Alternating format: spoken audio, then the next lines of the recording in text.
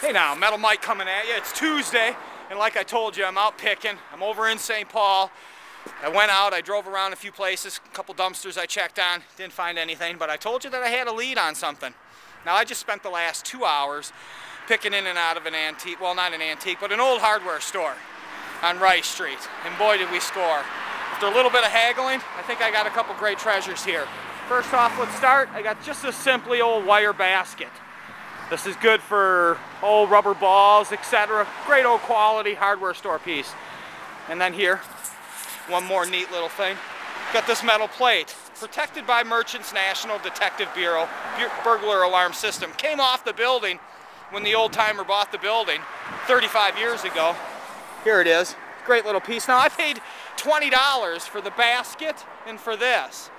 The great part about it, here's the great find of the day.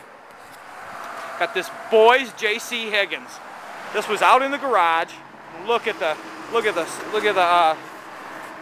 shock.